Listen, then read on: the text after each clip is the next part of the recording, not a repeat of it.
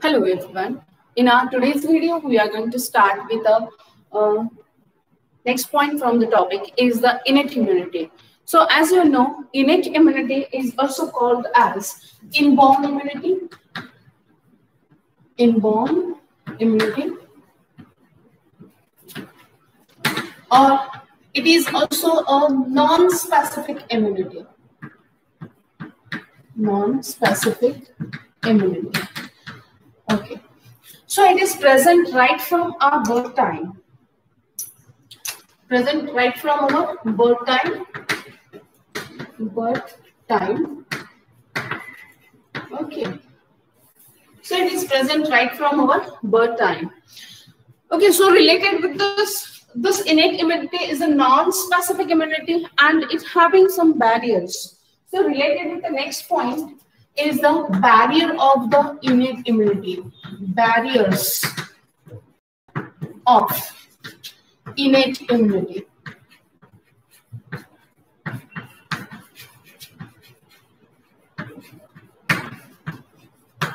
So what are the barriers of innate immunity, right? So first of all, barriers means which prevents the entry of that pathogen or that disease-causing agent in our body are called as a barrier. So naturally from the birth time, every individual having a barriers which prevents and protects, prevents that organism or that human, which prevents the entry of microbes, disease-causing agent inside us and protects us from the diseases, right? So these are called the barriers. So we are dealing with the first one is a epithelial surface. The first one is the epithelial surface.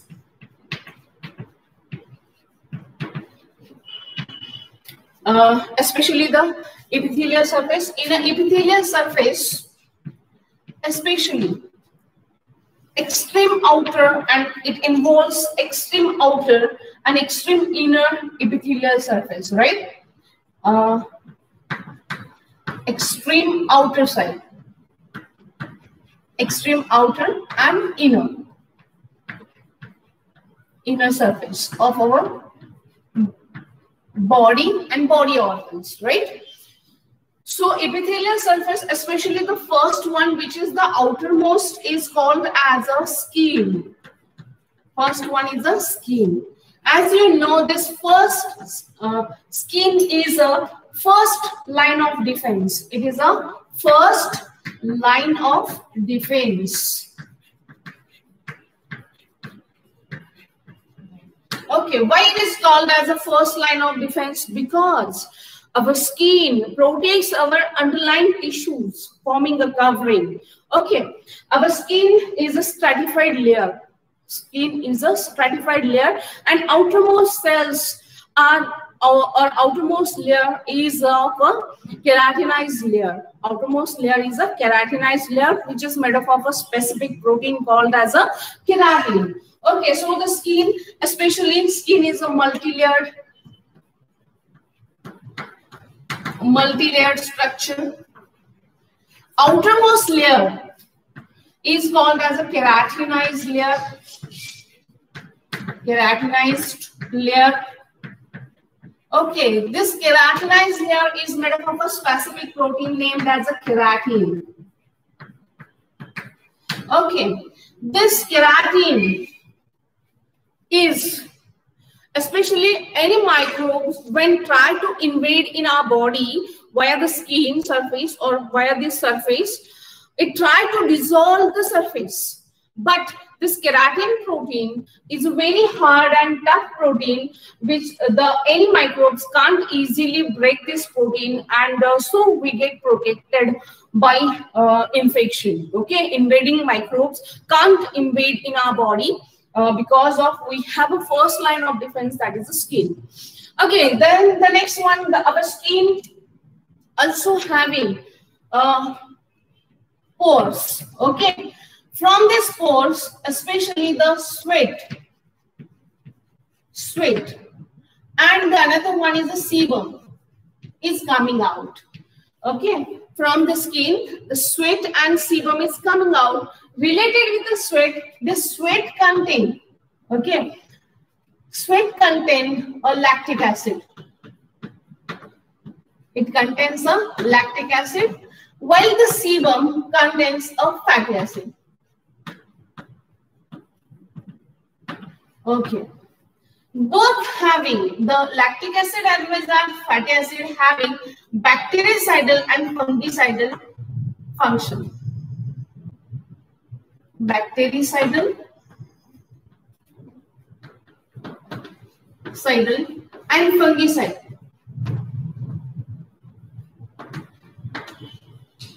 Okay. So in our skin, especially the skin is always kept moist because of the sebum. Because of the sebum, there is a sebaceous gland. This sebaceous gland secretes sebum, which contains a fatty acid. Okay, it contains a fatty acid. While the sweat, as everyone knows, the sweat, it is a salty. Okay, so increased salt amount. The sweat also, it also having a lactic acid as well as increased salt. Salt content is maximum in a sweat. So both these, the lactic acid, salts, increased salt and fatty acids are bactericidal and fungicidal properties. So they naturally kills the bacteria and fungi, so that no any fungus easily can grow on our body. Okay, and which makes this both the sweat and sebum makes our body skin healthy. Okay, and we are periodically removing by taking bath, right? Okay, so this is the another one. Then the next one is another one is the mucus. Now we are turning towards the next one is a mucus. So related with the mucus is present in, where it is present? It is present in our respiratory tract, as well as in a digestive tract, then urinogenital tract, in our urinogenital tract. Okay, so mucus, which is especially forming a innermost lining of our passages. Okay, the respiratory passage, as you know, our nose, the respiratory passage up to the trachea. Okay, it is internally lined by the mucus. Okay, then the next one is the respiratory one, and the another one is a urinogenital tract, is also lined by the mucus. So what is the property of this mucus? Mucus having number of lytic enzymes. It having lytic enzymes. Okay, mucus having lytic enzymes which works on the microbes and kills that microbes by the action of these lytic enzymes. Clear? So listen everyone. In a respiratory passage, how we will get protected? Protects our lungs, our vital organs. So listen carefully. In our respiratory passage, it begins with the nose, and the nostrils are internally lined by the hair follicle, as you know. Hair follicle traps the dust particle, as well as in our nasal passage, there are the ciliated epithelial cells, which beats especially unidirectional way. These are the only ciliated cells which are present in our respiratory passage, which shows a reaction. And because of that ciliary reaction, whatever the dust particle or any substance which enters in our nasal passage, which is removed or swept out from our respiratory passage, right? So this is about the respiratory. Okay.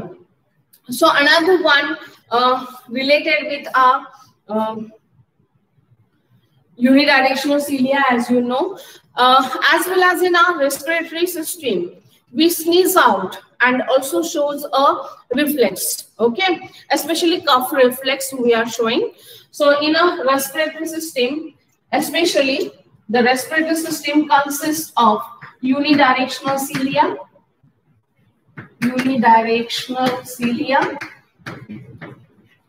okay, which swept out the dust particles. Okay, unidirectional cilia which swept out dust as well as microbes out.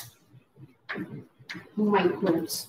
Okay, as well as in our respiratory passage, as you know, in a nasal chamber, especially we warms our air.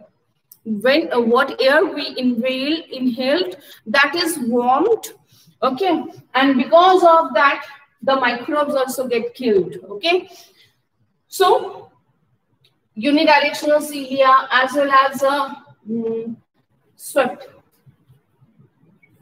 swept out, okay, we swept out the dust particle as well as microbes. At the same time here, especially cough reflex and sneezing.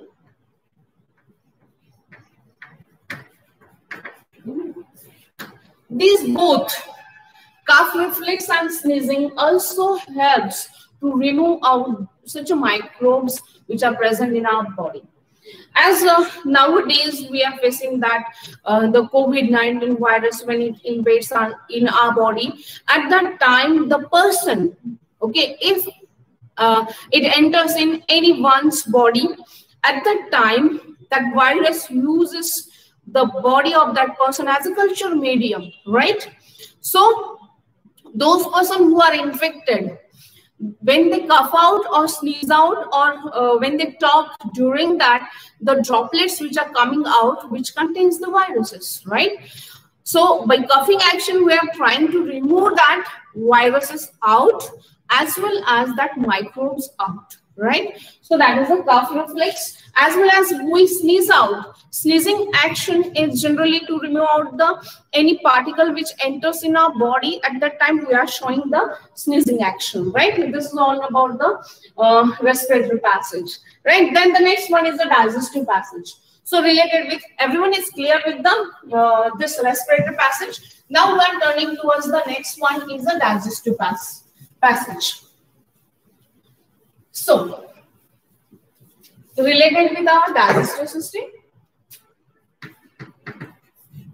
digestive passage, very interesting. This digestive passage, starting with mouth up to and ends into, starts with mouth and ends into anus. Whole passage is internally lined by mucosa membrane. Which membrane is lying there? Mucous membrane is lying. Okay, mucosa membrane is there.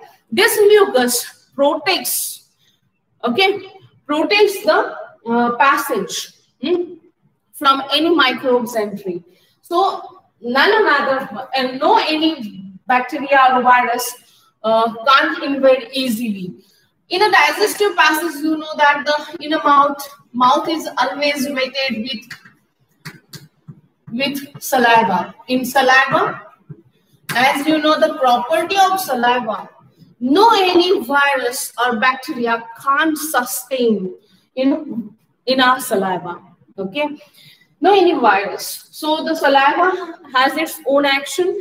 Saliva, when we eat food, if we have a habit of chewing the food properly, not gulleting, okay, so mug out, okay, so if we have a proper chewing habit, when we chew the food, at that time appropriate amount of saliva get mixed with the food.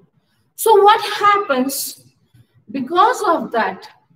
Whatever the microbes which, if we are eating any contaminated food, then that microbes get killed by the action of salivary amylase. Okay, the enzyme which is present in a saliva, okay, as well as so many another enzymes are also there which break out the microbes which invade in our mouth, okay, which enters in our body, right? So this is related with saliva. After mouth, the food enters into the pharynx and pharynx to esophagus. These all the passage having the mucus lining, as well as the mucus lining having lytic enzymes I have previously stated, which tries to kills the microbes, and finally it enters. Then it enters into the stomach. So what happens in the stomach? In our stomach there is a dilute. This acid works on microbes and kills the microbes. By the acidic action, the microbes get killed into the stomach. Then that means the another one. Here is the saliva. Now here is the dilute. Now inner intestine. In intestine, especially the medium is alkaline. Which medium is there? Alkaline medium is present. Here is the acidic medium. In stomach, the acidic medium. By the action of acid, some microbes get killed, and remaining microbes which enters into the intestine, which also get killed by the action of alkaline enzymes are there. There are so many enzymes, digestive enzymes, which are released by the pancreas as well as by the liver, which works on that and kills the microbes. So this is all related with the digestive system, right?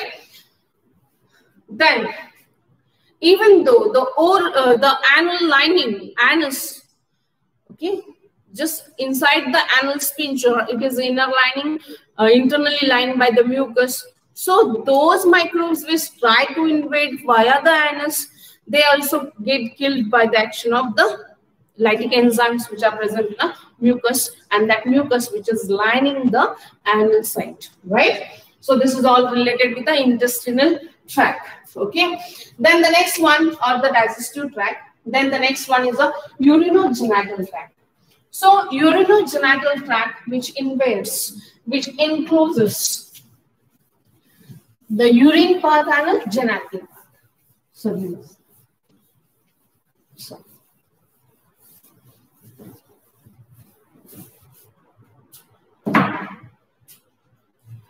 So urinogenital tract. Genital tract. This term is used in case of male only, right? Urinogenital tract. This concept we are using in a male. We have completed it in a previous topic, right? So especially urine.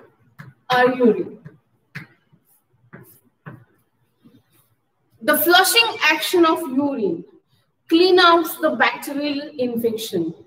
Okay, when any person urinates, at that time the flushing action cleans the urethra. Okay, because of this urine, which has a property of bactericidal. Okay, it has a bactericidal property.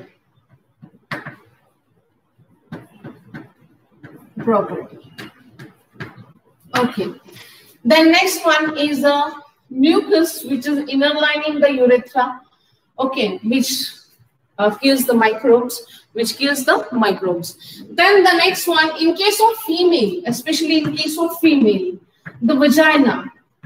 In case of female, the vagina is, yes everyone, it is acidic.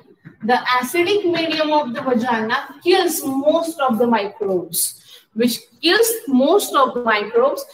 well as the next one, the semen. In case of semen, the semen contains spermine and zinc. In case of male, semen is released which contain spermine and zinc. Okay, these two, spermine and zinc, which are present in a semen, these are also having antibacterial property. These are antibacterial. Okay, so the chances of getting infected is very less because of the cement contains spermine and zinc, which has a antibacterial property. Clear, everyone? So this is about the reproductive tract as well as the urinogenital tract, completely urinogenital tract.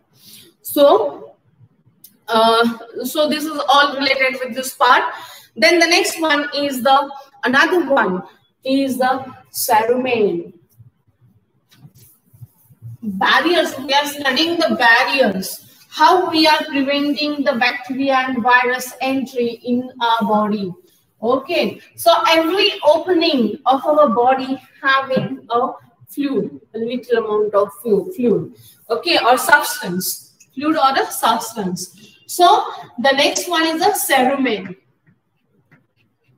Cerumen is simply called as a earwax. It is called as a earwax. Okay, which is a sticky material. Sticky substance. It is a sticky substance present in our ear. Okay, the cerumen also having lytic enzymes. It also having lytic enzymes. So especially those microbes which tries to invade from our ear, they get killed by the action of the lytic enzyme. Now the another one is a tear. Earwax is present in our cerumen is present in our ear. Then the tears. Tears. So related with the tears, it contains lacrimal. Tears are nothing but the lacrimal secretion. Lacrimal secretion. Tears are nothing but the lacrimal secretion, and this lacrimal secretion contains lysosomes.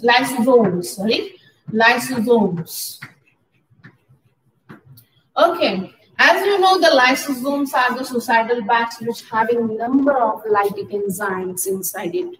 So, any infection or when the microbes invades in our eyes at that time, our eye, especially the lacrimal gland, which is present at this site, okay, of both the eye, which especially secretes the lacrimal secretion.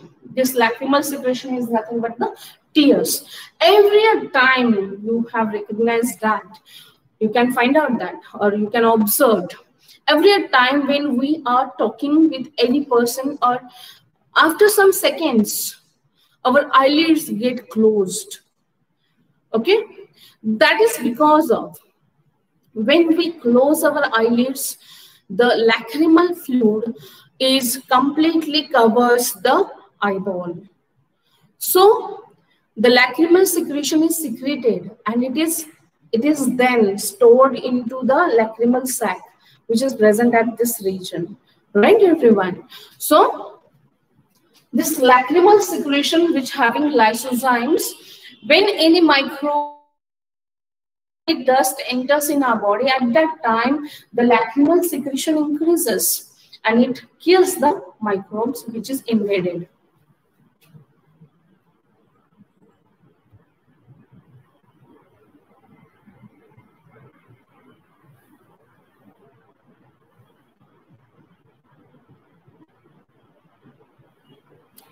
Okay. Then the next one. After this, another one. So here we complete the first part is the epithelial secretions, epithelial surface part.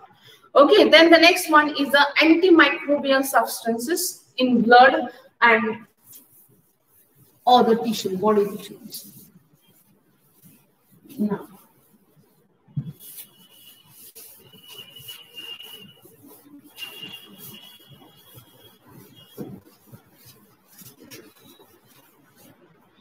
So, antimicrobial, especially the antimicrobial substances,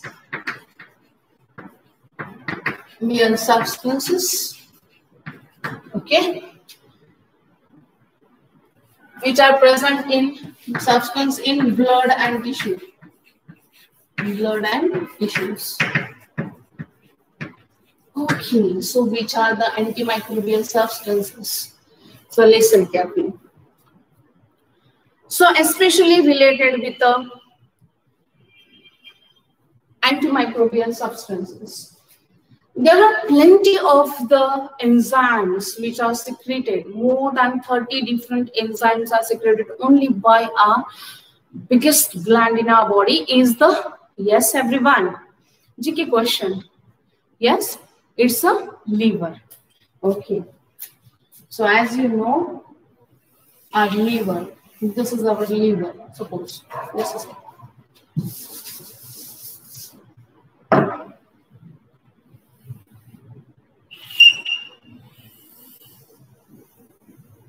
Okay, so this is our liver. This liver contains hepatocytes. Our liver contains hepatocytes, and this hepatocytes especially secretes so many proteins.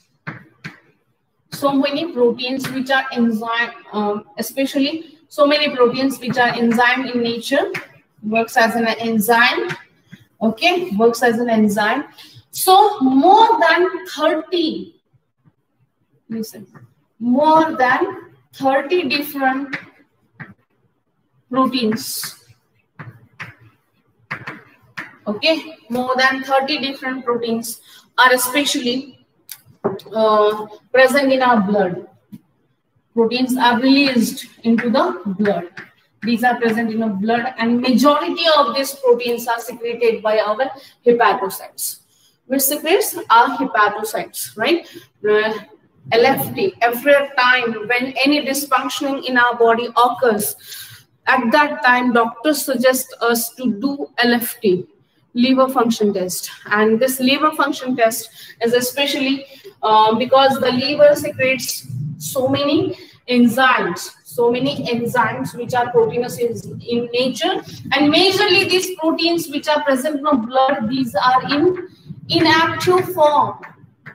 These are in inactive form, right? When these proteins get activated, these get stimulated only when any microbes invade in our body.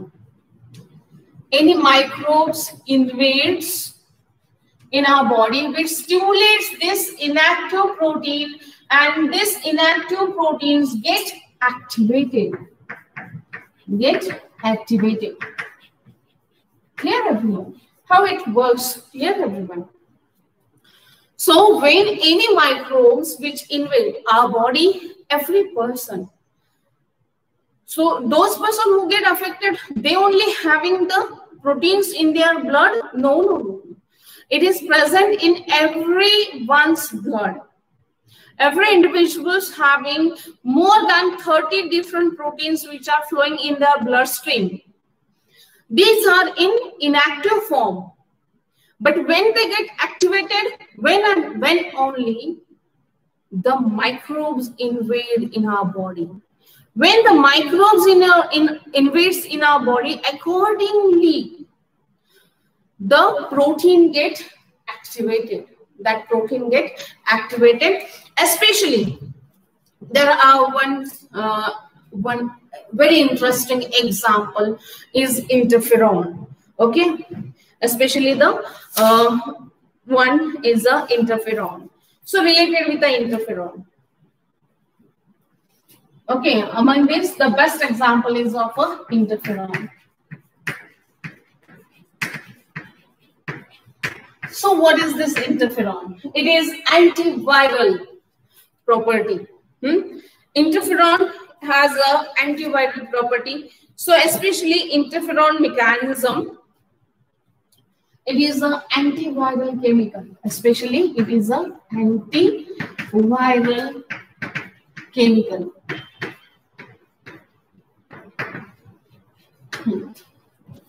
So understand the mechanism of interferon, how it works. Yeah. So suppose this is our host cell. This is our host cell.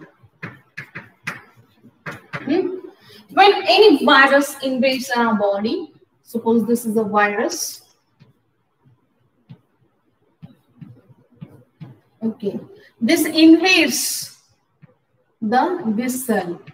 Now this cell, the host cell, become affected cell. This get affected cell. Okay, this is the virus. This is the virus. Okay, this virus enters in a host cell. That means this cell now get affected cell. So what happens, especially during this? The virus which enters in this body, in this cell, it replicates. After this, I'm just drawing the flow chart. Okay. The virus replicates itself. The L01. And number of viral units get formed. It gets replicates. So here is the virus replicates in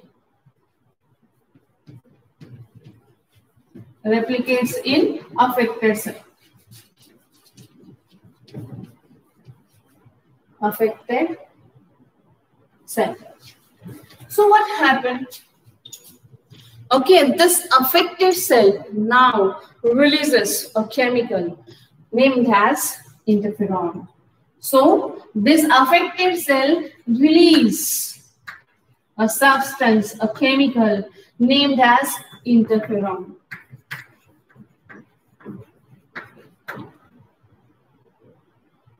Interferon.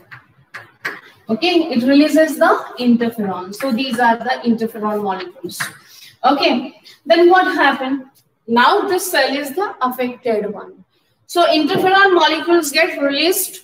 So what these interferon molecules do?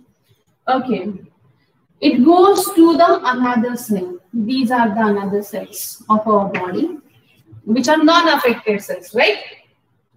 These non-affected cells having receptors. These non-affected cells having receptors. I'm just drawing 1 or 2 receptors in every one. Okay. These are the, suppose these are present everywhere, right? On their surface. So these are the receptors. These are the unaffected cells. These are the unaffected cells. Okay, so what happens? These interferon molecules comes and bind to this receptors. To this receptors. So what happened? The receptors which are receiving the virus, that receptors already get blocked. So there is no any empty receptor to receive the virus. So these cells, by releasing the damaged or affected cells, when the virus enters in them, the virus, as its nature, it replicates inside the living cell. Virus is a non-living, okay? It replicates. This cell is now a cultural medium for that virus. This virus grows into this, in this cell. It grows inside. Okay, during that, this affected cell release the interferon. This interferon then goes and binds on the receptors of another unaffected cell. And this what happened? These unaffected cells, unaffected cell releases virus blocking enzyme. These cells forms a virus blocking enzyme.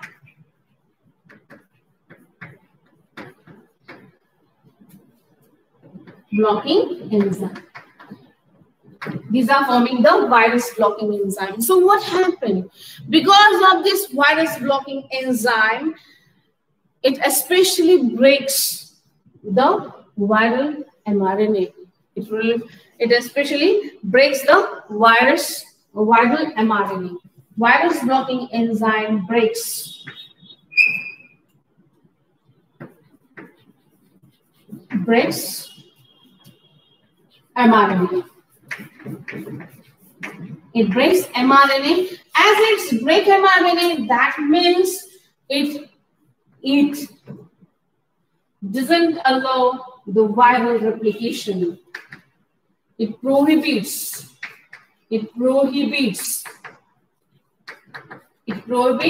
viral replication.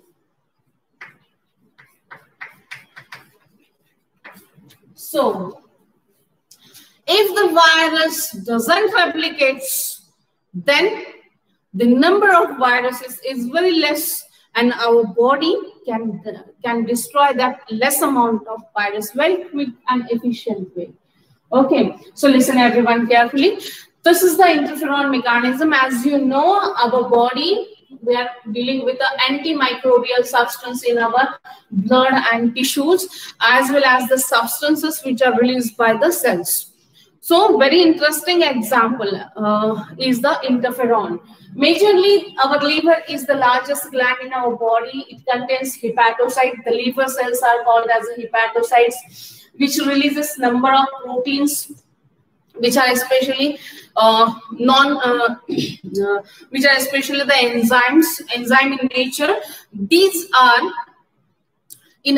are basically poured into the bloodstream. So every individual having such a proteins which are present in our blood, and these proteins, okay, these proteins are especially present are in inactive form. When any microbes invades our body, when it enters in our body, and according to that only, after invasion of that microbes, that inactive proteins get activated. Okay, then it get activated. So especially, listen, one of the example is given in our book, that is interferon. The interferon is the antiviral chemical. It is released by our own cells. Interferon is the antiviral chemical which is released by our own cells, especially those cells which get affected by the viruses. So the virus, when enters in our body, when enters or invades the cell, so this host cell get affected cell, okay, invaded virus. It having. Okay, so this virus use this host cell as a culture medium and replicates. That means forms their multiple copies inside that cell. When this process is going inside this host cell, that is affected one, this affected cell releases a chemical named as interferon. Okay, this interferon then goes to other unaffected cells. These unaffected cells having receptors. These receptors get blocked with the interferon, okay, which forms a viral blocking enzyme. This viral blocking enzyme, this complex, whatever the interferon and receptor complex formed, which forming a viral blocking enzyme, and this viral blocking enzyme breaks the viral mRNA. As it breaks the viral mRNA, means it stops or prohibits the viral replication. So, especially interferon is an antiviral, having antiviral property because it breaks the mRNA and prohibits the viral replication. Clear, everyone? Now we are turning towards the next point, is the inflammatory response. Okay.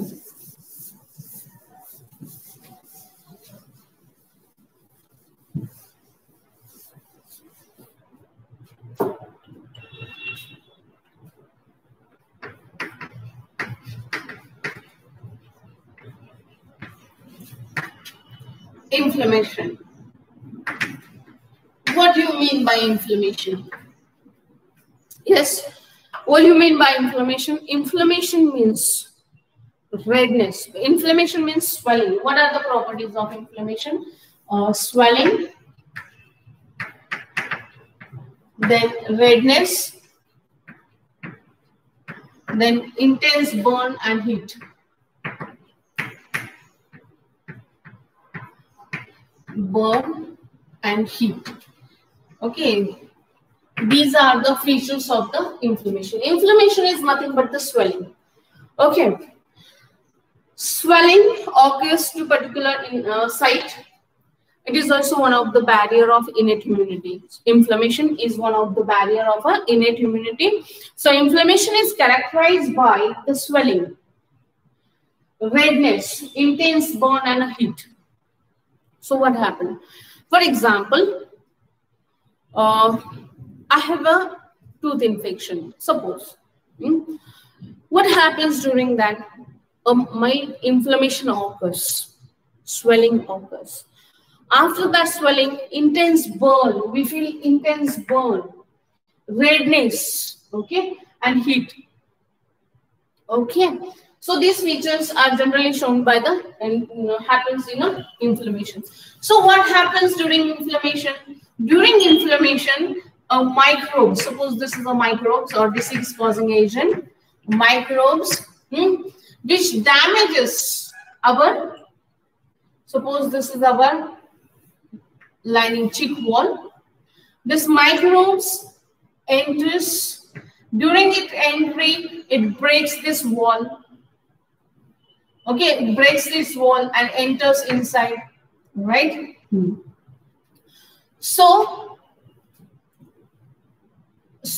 what happens during that? During that, our cells, these tissues, okay, this outermost tissue and the underlying tissues get affected, get damaged. Okay, these cells or tissues, the cells and tissues get damaged. Okay. Underlying this layer, there is a connective tissue. As you know, there is a connective tissue. So, especially in a connective tissue, there are the mast cells. Especially, I am mentioning the name of the cell named as a mast cell. Very important cell, mast cell.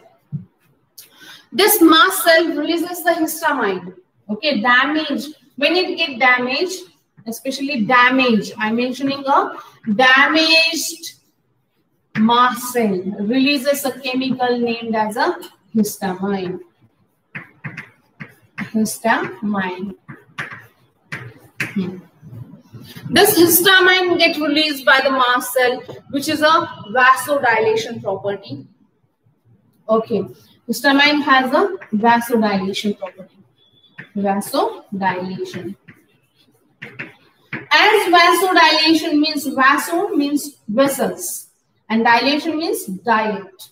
Okay, so vasodilation occurs. So ultimately, because of vasodilation, blood flow increases. Clear, everyone? Blood flow increases. And because of this blood flow increases, it feels a redness and heat. Redness and heat. Because of this. As well as because of this, the capillary permeability also increases.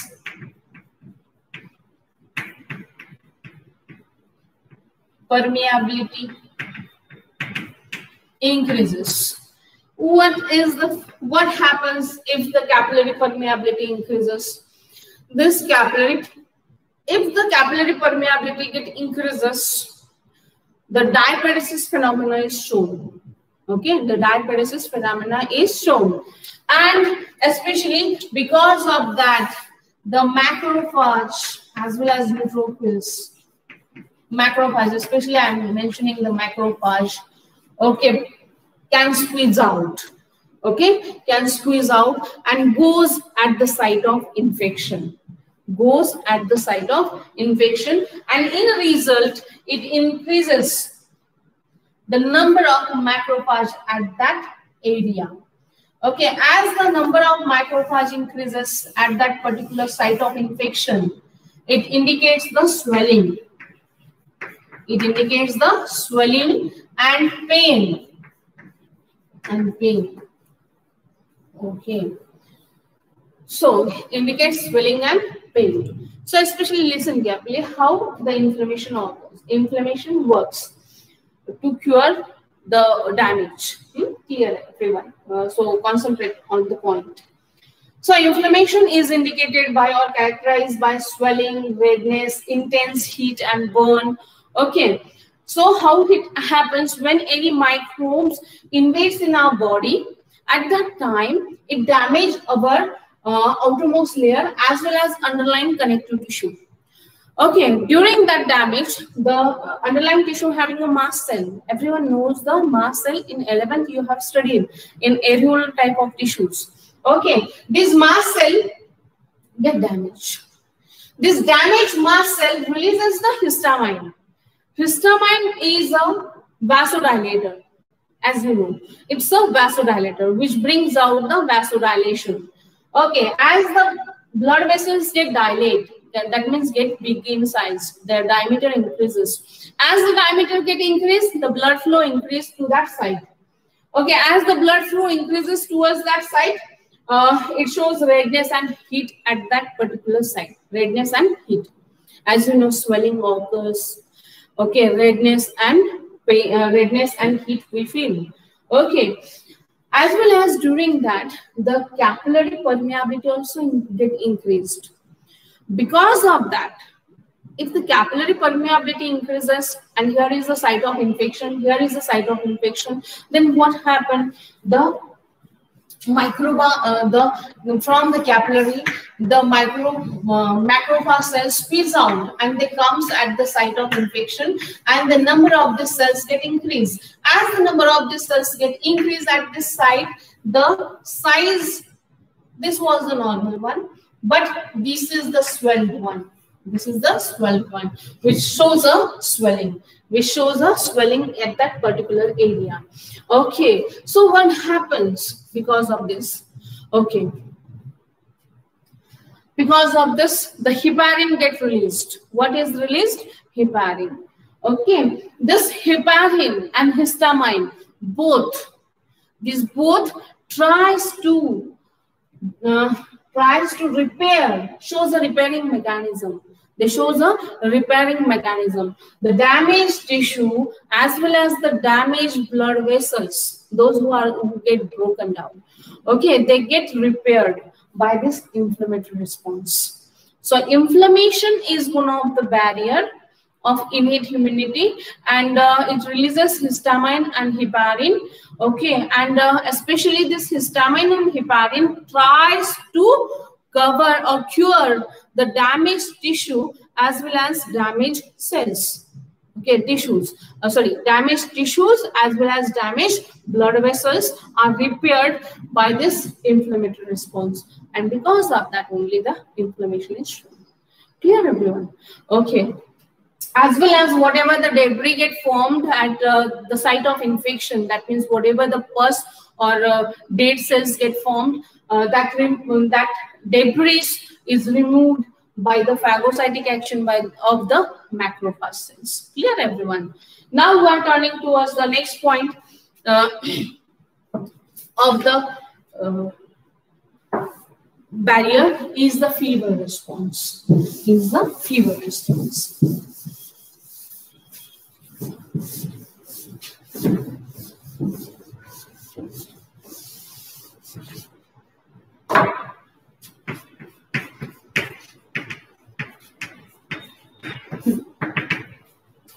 So fever, as you know, every person has its own body temperature, and normal adult human having a 37 degrees Celsius as their body temperature. How many? 37 degrees Celsius temperature normally. Some persons are having more, that means 1 degree Celsius is normal body temperature in some people. Okay, so our normal body temperature is 37 degrees Celsius, right? So when any microbes invades in our body, at that time our macrophage cells secretes a secretion named as pyrogen. Okay, when microbes enters, how we shows a fever response? Okay, microbes enters, at that time the macrophage gets stimulated.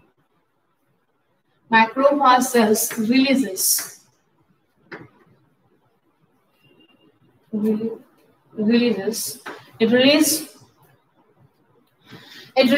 the pyrogens. It releases the pyrogens. For neat carefully. This is a MCQ. Okay, pyrogens are released by the macrophage cells when any microbes invades in our body. This pyrogen stimulates it gives a stimulation to our hypothalamus. Everyone knows the hypothalamus, a part of brain. Okay, hypothalamus. Our hypothalamus gets stimulated, and in a result, the hypothalamus increases the whole body temperature. Increase our body temperature. It's a simple one. How we increase the body temperature? When microbes invades in our body, our macrophage releases the pyrogen. And this released pyrogen from the macrophage stimulates our hypothalamus. And in a result, the hypothalamus increases our body temperature. Okay, so what happens during increased body temperature? As well as interferon is also gets secreted. Okay, pyrogen as well as in response to this, interferon is also released. As you know, interferon is the antiviral nature. Everyone knows the interferon. Okay, as the body temperature increased, in an increased body temperature, any virus can't multiply. At the same time, you know that the interferon also having antiviral property. It stops the multiplication of virus. Previously we have studied, right? So this is the fever response. It is the antiviral. So when any microbes enters in our body, any virus especially enters in our body increase the body temperature. By increasing body temperature, it tries to kill that virus. Okay, so naturally mild temperature, if we don't have to use antibiotics. Okay, don't prefer the antibiotics as early as nowadays, by considering the today's condition, we have to consult doctor immediately. Okay. Because in some persons, the innate immunity fails against the viruses, and you know that in COVID, every individual shows different type of immune response against this, right? So especially generally antiviral property, it is shown by this by increasing the body temperature. We try to kill the microbes. The viruses can't sustain in an increased body temperature, as we know. But related with the COVID, it is different one. Okay, because it's sustained in a high temperature, so that can't say anything about the. It is not true for all the viruses. Now I am quoting the sentence. It is not true for all the viruses. Some viruses sustain in an increased temperature also. So, and because of that only, nowadays the doctors are allowing us to take a water stain to kill the if the virus enters in our nasal and throat region. Doctors are suggesting that you have to take a water stain. Because of the water stain, what happens? That virus enters in our body, the increased heat, which stimulates our respiratory passage. It stimulates our respiratory passage, and the respiratory passage secretes the chemical substances, and that because of that chemical substances, the virus get killed into the nozzle as well as in the throat region itself. So everyone should nowadays, in a nowadays situation, we have to use a water steam twice a day, okay, to kill the microbes. Okay, then the next one is the cellular factors in innate immunity. So what are the cellular factors in innate immunity, especially in us innate immunity? There are number of cells which works as an phagocytic in nature, especially our mast cells, then macrophage, neutrophils, NK cells, natural killer cells, then dendritic cells. Okay, we will study it in our next lecture. So thank you very much.